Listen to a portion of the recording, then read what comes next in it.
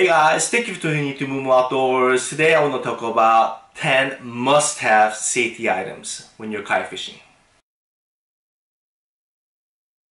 So a while back I did mention some of these safety items in my how to safely kayak fish in the ocean. However, I do have an updated list, and also you can never talk too much about safety. My buddy used to say, safety is no accident, and this is 100% true. You have to prepare for the safety. It doesn't happen accidentally. So let's get into it.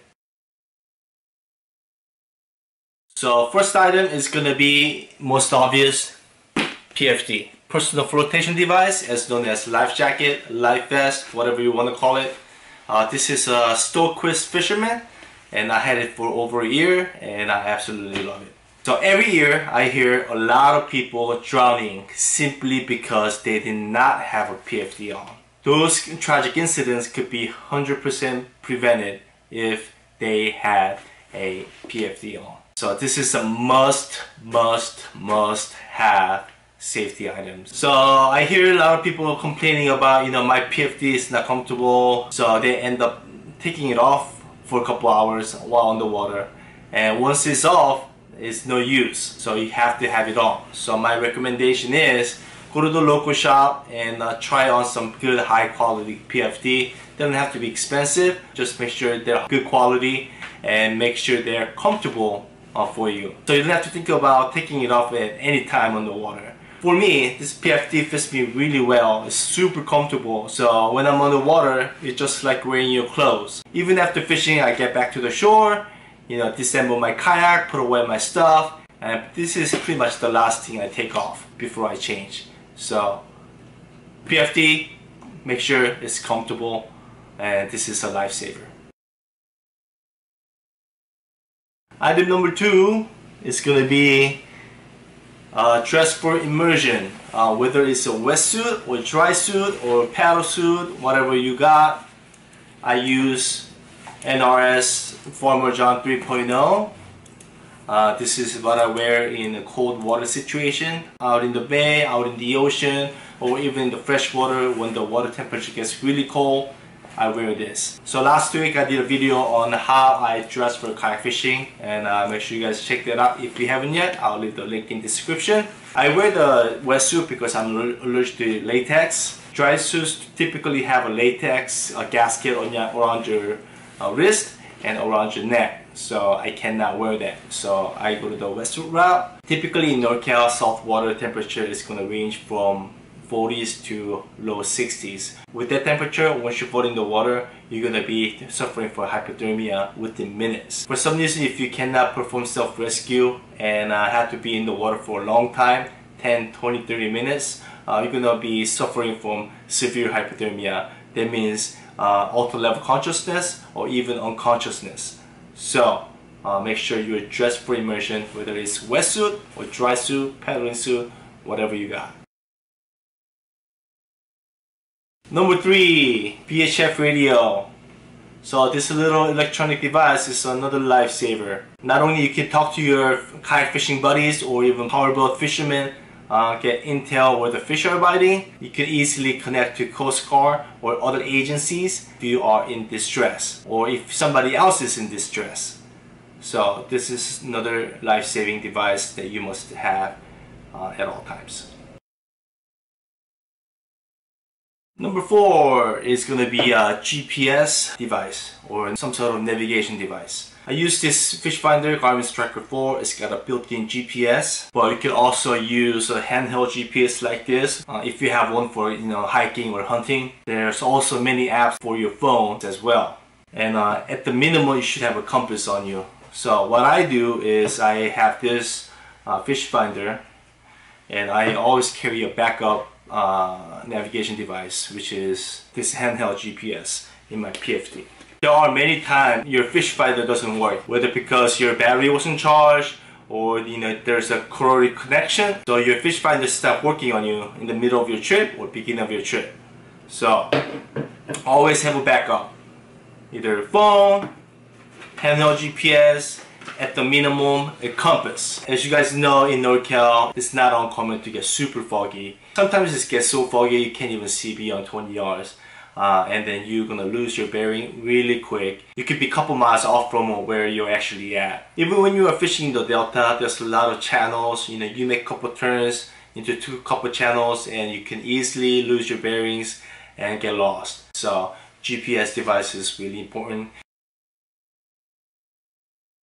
Number 5 is going to be a bilge pump.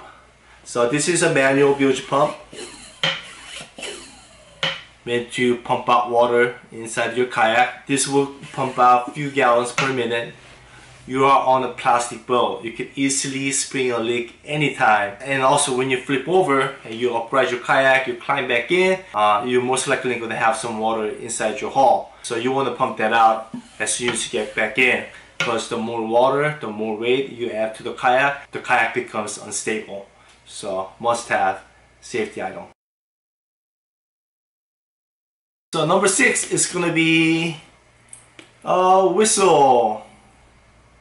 So your radio might fail, your radio battery might fail, it's electronic, it might fail on you. So instead of screaming for help, when you have a whistle, the whistle will travel much further distance and you can send out a SOS signal with your whistle and get help that way. Number 7, first aid kit. This is my first aid kit. I don't really have much in here. I got a couple of 4x4 gauze. I got roller bandage and I got elastic roller bandage. And I got antiseptic ointment. I have liquid waterproof band-aid and a medical tape. So not really much in here. Liquid band-aid for minor cuts. If you are kayak fishing, your hands are going to be always wet. So typical band-aid is not going to work very well. But with the liquid waterproof band-aid, after a few minutes of completely drying, you're pretty much good to go for many hours. Pretty much the rest of the item is, to control bleeding. I was crabbing during a crab fest and I was trying to cut my bait. I cut my finger by accident. And what I ended up doing is I just wrapped it around with my face shield and went back to the shore. But if I had the roller bandages, it would have been so much better. Number 8 is going to be a knife on you. So when you flip your kayak, you're going to have some kind of leashed items, and you can easily get tangled up on the leash. Whether it's your rod holder, paddle leash, or whatever it is, you can easily get tangled up. Instead of having a knife on the kayak, if you have a knife on you, you can easily grab it and cut the leash and free yourself from it. Okay, next item is extra paddle. I don't have a paddle with me, dang it.